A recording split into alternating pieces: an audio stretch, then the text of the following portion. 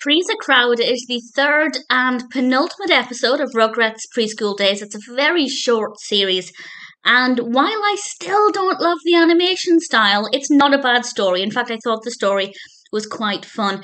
Miss Weemer's class is putting on a play of George Washington and the Cherry Tree, and Angelica and Savannah both want to play Martha Washington because Matthew, the, I guess, cute boy in the class, is playing George.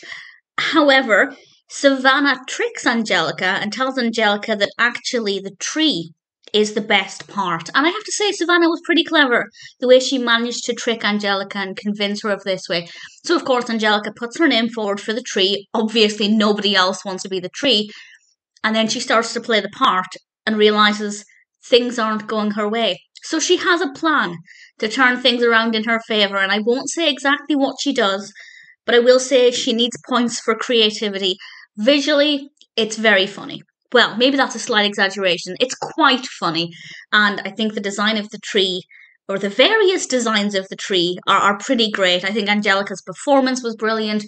Susie is singing. She's not meant to be singing, but she does sing, which I thought was quite nice and very much in keeping with her personality. And it's not a bad episode. It's still not an amazing episode. I'm not here wishing this was a long 10, 15, 20 episode series. I think 4 will be enough. But that being said, Trees a Crowd is not bad. It's a fun story.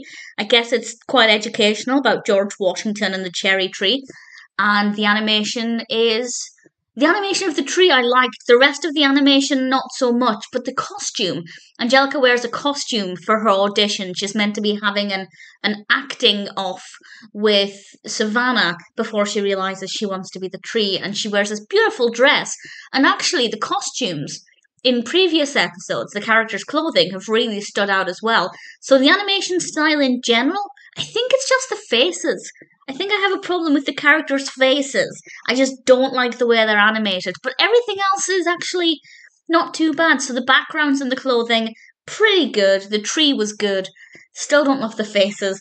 But that aside, Trees a Crowd is not a bad penultimate episode. I'm keen to see what the last one's like.